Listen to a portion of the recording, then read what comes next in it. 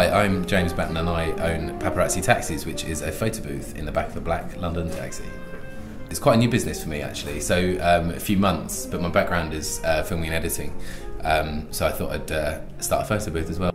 I kind of wanted to think a little bit outside the box, I suppose, and I just saw a taxi and I thought that could work, and after a lot of trial and error, it just about has worked. So I've got a DSLR camera, I've got a touchscreen monitor so the people in the back can see themselves, flash, it runs through a computer program, and I've got a high-spec printer, so it prints out on photographic paper on really good quality prints.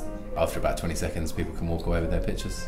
As well as actually taking the pictures in the back and then receiving a physical printout, a week or two after the event I will send over all the digital copies so that the people that hired me can then send them round to all their friends and family and other guests.